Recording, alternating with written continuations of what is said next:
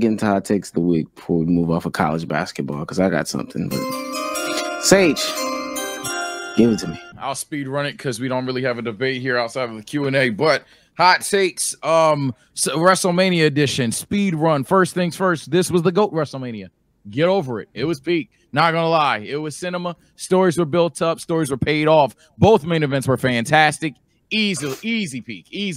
No debates out of that outside of a specific Shawn Michaels Undertaker match that will always die with me. So, second, if you don't think this was peak, WrestleMania, not gonna lie, I'm gonna push you off even further. The Renaissance era is going to be the best era, without a shadow of a doubt. They're making this mainstream. They're calling back to the Attitude Era. People are just cussing on television now. they do not care anymore. Making babies cry, all of that. It is going right back to the Attitude Era you loved, and at that point, it's a matter of will you let the Attitude players go? So Renaissance Era will also be the peak, let alone if you don't like any of those arguments though so far, women's wrestling. Speaking of women's wrestling, Damo hinted to it earlier. I ain't gonna lie, hot take. The women's still cooking.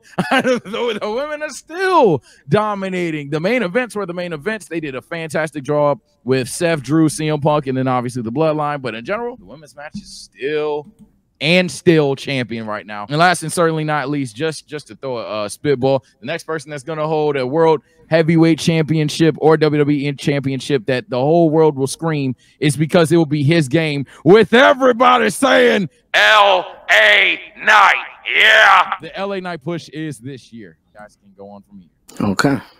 Be so. On Roman to go. Well, it's going to be my last CC Dixa clip of the day. But, yeah, top 10 influential basketball figure of all time. I'm going all the way over there. I think it doesn't really matter what the fuck happens from here on out. I think the impact is there. From a player's perspective, we got to talk about Allen Iverson, Michael Jordan, Steph Curry, Larry Magic. She's in the echelon. Maybe not top 5. That top 5 is crazy. But, you know, you'd have to name probably Oscar Robertson in there. Maybe Dr. J. But after that, I think you make a case for CC. And my second hot take, that 1B logo is, it's mid. Sorry, it's mid. Just what the fuck? But, yeah. Actually, off rip, let me see. It's a hot Curry. take. This is off the dome, so I'm gonna just see if it's the craziest take or not. Curry, Braun, MJ, Magic, Bird, Harden, PG, KD, okay, Shaq, PG, come on. Paul George. Yeah, people would say Paul George is their GOAT nowadays. You In got terms it. of two-way wings, who you want to play like, who do you want, all that stuff. I'd say people are starting to do that with Paul George. Are Now, you saying PG is over CC? Is that what you're like? No, I'm naming names. I'm naming Okay, names. okay. I'm about to say. I'm not stamping it.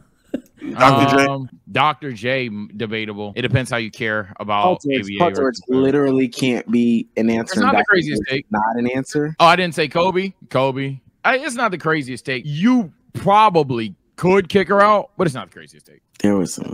It's not. Yeah, okay. Let me go. KD. No. That was so great. It was kind of crazy. I guess I'm naming names that I think you could rationally debate, and I think Kevin Durant is definitely one of those. Fingers. Yeah, John Calipari, man, you are a coward. John Calipari was instrumental for especially like the 2010s when it came to the one and done era. But I don't know if y'all saw it. After landing a huge contract from Kentucky, he is now apparently going to accept a new contract to be the head coach of the Arkansas Razorbacks.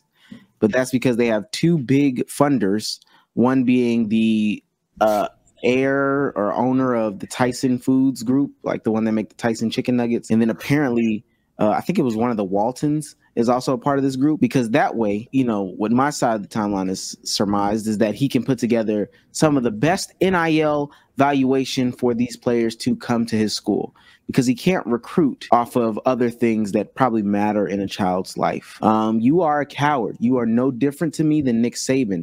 Actually, you might be worse than Nick Saban. I'll give Nick Saban the pass because he was older. So him retiring because he couldn't keep up in the NIL era, you know, he's old. He probably just needs to sit it down anyway. He don't got that much life left to live. You, my friend, are a younger person. So it is disgusting to me that you have just said, hey, man, since like, I think it's like the past 9 years, no Final Four appearances. I think a singular Elite Eight appearance, you know, no 35 win seasons. He's been not mid. He's been like worse than mid as a coach in a lot of these seasons. As far as coaching on the court goes, he's terrible too. So you are a coward because you had to run to the place where you can get the big money to try to get the big name players, which ultimately I hope does not work out for you. And I'm pretty sure it will not work out for you if you just compile a bunch of big name talents. But you know, you can just say you did it just to do it. Ain't John Calipari old though? Not as old as Nick Saban. He's a coward. 72. He's a coward because the landscape of recruiting and the landscape of college basketball changed, and he is just adapting with the change. That makes him a coward. Yeah, he was never in it for actually coaching. He could never actually keep up in that regards. If he could, he would have stayed at a place that still had some cachet and still had a pretty good, you know, alumni fan base or alumni base. They could still put up a lot of money. But you had to go somewhere where you could put up even more money to try to put together teams because you can't recruit. You can't can't compete. You should be able to recruit without the NIL stuff. I just seen Don Staley do it. I don't want to hear that bullshit. They lost 5 starters and was able to come back and win the national title. I don't want to hear that. I feel like it's a difference between the men's and women's college game in terms of recruiting, especially when it comes to the transfer portal, how quick niggas are to transfer. But even with that, that's not true. We go through. I mean, I don't know what you value in terms of what is important to a college coach. I would say A, obviously winning national championships, but B, producing pros, especially when you're known as the one and done coach, producing pros. You can't name me 2 other coaches that are more decorated in producing pro basketball players than John Calipari. He's in the last 10 years, in the 10 plus years, last 14 years, he has produced maybe the most NBA players. And he might have produced especially guards in the last decade. Oh my God, the Kentucky guards are running the league. In terms of, like, I don't know how it's cowardly that he's now going somewhere where he can now throw more money at niggas to probably try to go win because he hasn't been doing it. You can call him a trash coach, that's fine, but to call him a coward when, again, winning a natty, number one in a lot of niggas' books. Producing pros is the second thing that you want from a college coach, and he does his fucking job. I don't think that that's necessarily inherently the case. One, there's not too much of a major difference in the way that the transfer portal works in, like, the men's and women's games. They all transfer at this point. Like, it is what it is. Except for out of South Carolina. When you have a real coach, you should be able to do all it. What you fix your face for? Go ahead. I mean, in the last couple of years, I haven't heard of highly touted women basketball players transferring for real. Like a lot of them in abundance, like it is for the men's side. I haven't heard of it for the women's side. Do you follow like any news outlet that would feed you any women's basketball? Yes, on my timeline, I will get an update about who's transferring. Yeah, I follow college sites that gives that type of news. So and I'm not saying none of them. I'm saying as much as the men's game. That is what. Let me set the table. I don't feel like in the women's game they are transferring at the rate that the men are transferring, especially the upper end talent, the higher echelon of talent. Are they?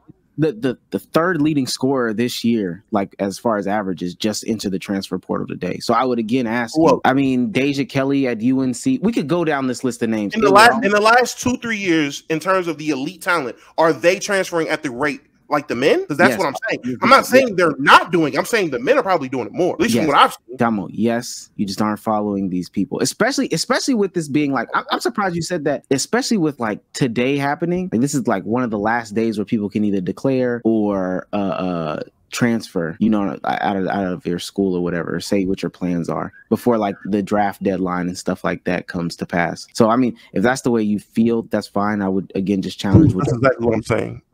That's exactly what I'm saying, Cruz. The upper echelon talent for the men's side, more of them are willing to transfer and are transferring compared to the upper echelon talent for the women. At least from what I've seen. If I'm wrong, fuck it, I'm wrong. I'm just going from what I've seen. I'm not saying women don't transfer, but in terms of that top end elite talent, they're not transferring at the rate that the men are. And also, who is that? Who are you even talking about? Because wouldn't they just, if we're talking about the top echelon, they would just declare for the draft. What are you talking about? I might be mistaken there too. I mean, that's not absolutely true. But who? I'm asking you who. You asked me who. I'm asking you who. For me personally, I mean, the top one, Grant Nelson. For me last year, Grant Nelson going out of North Dakota State to go to Alabama to play better talent. That would be my first one. That would be the first name I give. North Dakota State. Give me another one. Give me another one. I said upper echelon talent. The player, Grant Nelson. Is Grant Nelson not a talented player? Another one, please. Another one, please. Caleb Love. Okay, another one. I gave you 2 off the top of my head. Off the top of my head. Go ahead. Did you give me 4? Yes. I don't remember giving me 4. I heard. Okay, cool. That's the 2 I can give you off the top of my head. Okay. Yeah, no, I think he's a coward because he knows that he can't offer the stuff that would get people to build a program. And if you value, I guess, giving the kids the NIL deal or whatever the case may be, then that would be perfectly fine. But to me, that's not what your job is. Your job is to win games for the program. Your job is to have something that the people would buy tickets for. And somebody might agree that, oh, well, the names year in and year out will get you there, but you did that already. So what's the difference here versus there? I don't even think what he's about to transfer for is more money. Not transfer for. I don't think what he's about to take the coaching job for is more money.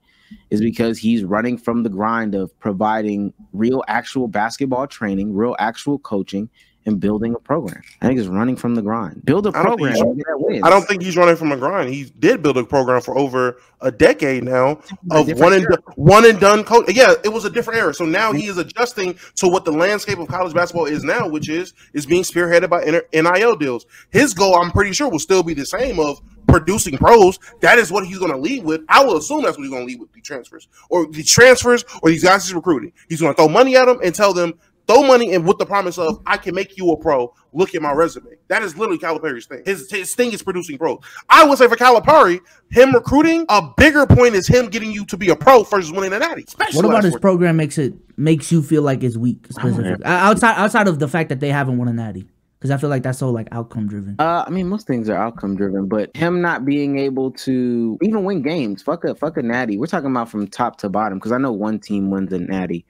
We're talking about winning games at a level that he once was able to. Something clearly happened, his lack of being able to coach or adjust versus the competition, and then him not being able to adjust in that regards.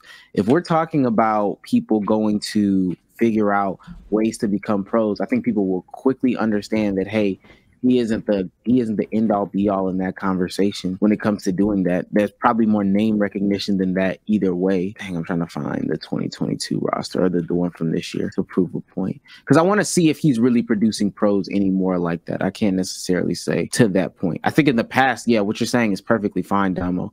It was, hey, if you want to produce pros, go here. Like, this is going to be your thing. But I don't know if that's necessarily like the case anymore. And then also, producing a pro versus the longevity is another argument. Last year, he had 4 people, 1, 2, 3. And I think some of these people even transferred in to the school. So that's 4 people right there. None of them are like anything long lasting at all. Tata Washington can't find a place. Oscar Tashibi, I think he has like a little spot. Jacob Toppin. Yeah, if his claim to fame is like, yo, I can get you in the pros, that's a different conversation than I can keep you in the pros.